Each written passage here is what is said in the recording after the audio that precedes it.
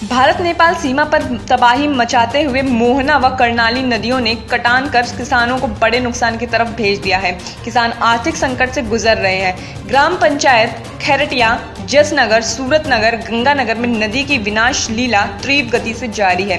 ग्राम सभा खैरटिया के मजरा अनूपनगर में कुछ वर्ष पहले लगभग 100 परिवार रहते थे।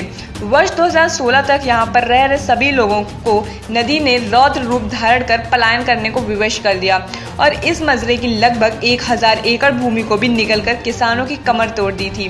खैरटिया में भी नदी का कटान तेज है। प्रतिदिन दर्जनों मीटर कटान चल रहा है। धान और गन्ने की लगी फसल नदी में समा गई है। ग्राम सभा जसनगर में भी नदी के किसानों की लहलहाती फसलों पर ग्रहण लगना शुरू हो गया है। कटान के भय से किसान अपनी अधपकी फसल खुद ही काटकर जानवरों को खिला रहे हैं।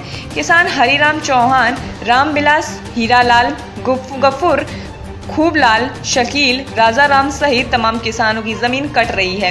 ग्राम पंचायत सूरतनगर का मजरा इधर नगर के किसान गुरुलाल सिंह व उनके 3 भाइयों की 10 एकड़ भूमि नदी में समा चुकी है। किसान मोहन सिंह, काला सिंह की भी कई एकड़ भूमि कट चुकी है और इनका मकान कटान के मुहाने पर है। मजरा चौगुर्जी में भी नेपाली नदी कर्णाली कटान कर रही है।